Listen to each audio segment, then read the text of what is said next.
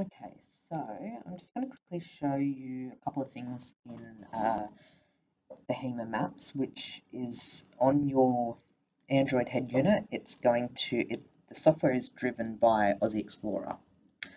So when you're looking for your HEMA maps, you're looking for the Oziexplorer app.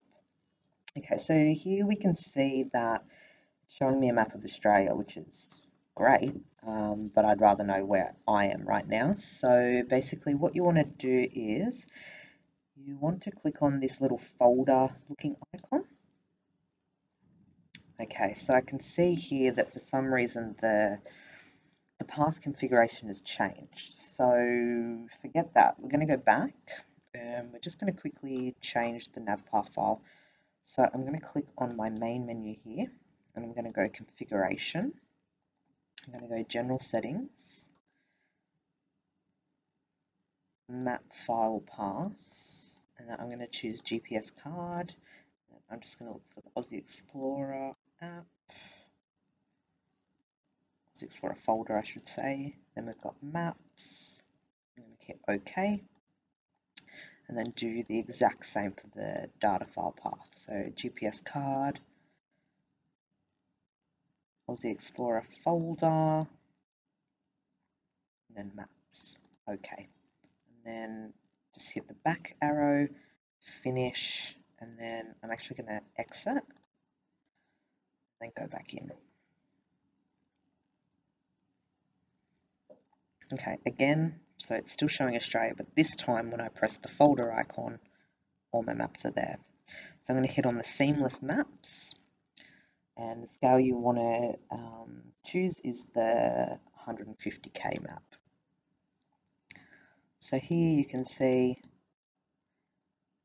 I'm locked on. Obviously I'm not off-road, I'm just in the office.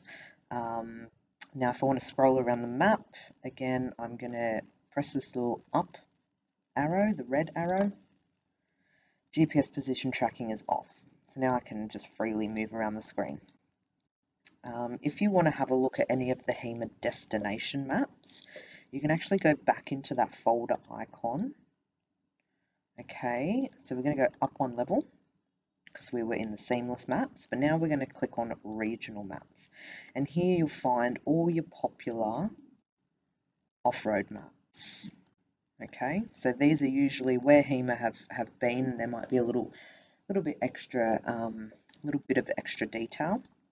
So let's just pick Kimberley. Okay, this one. Okay, so here you can see it brings up a map. So these are probably beneficial if you're planning a trip somewhere and you want to basically have a look and see what's around there, what's around the area. So you can see here, you know, you've got all your little icons, you've got different tracks. So again, always refer to the HEMA legend, which I'm sure if you just Google it, you'll be able to find it, as to what your different track styles are, what your different icons mean. So if we just click on the folder icon again, we can pick, say for example, Cape York. That's a pretty popular one, pretty popular destination. And here I can have a look all around Cape York. So yeah.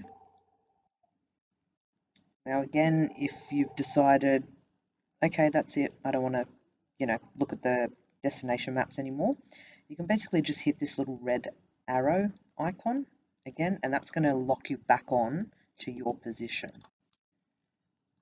Okay.